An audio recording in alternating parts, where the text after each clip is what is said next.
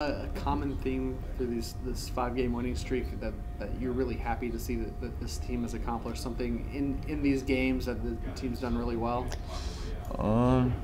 Yeah, I would just say the way we've been focused the last couple of games, I would say that's probably the most happy thing I'm kind of glad to see is not even offensively, but defensively, we've been doing a great job of kind of limiting the other team's top guys and just locking into the defensive game plan and kind of getting a lot of steals and deflections and things like that. So I would say that's probably the most thing I'm proud of.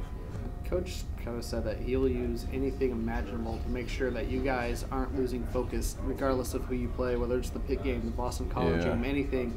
Do you guys kind of keep that in the back of your mind of what can happen if you guys don't come into a game fully focused? Definitely. And I mean, being an older guy, we've kind of seen what's happened the last couple of years when we kind of had these dips as well. So we kind of got the experience to where we kind of can talk about what we need to do in order to stay focused, like you said, over these next couple of games.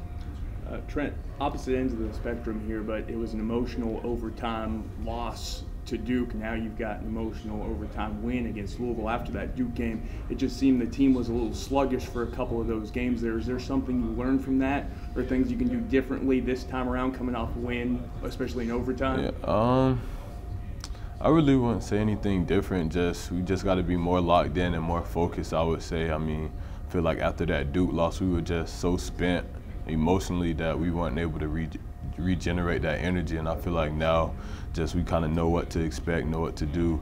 So I feel like just trying to repeat that in the sense that we learn from it would be the best thing for us.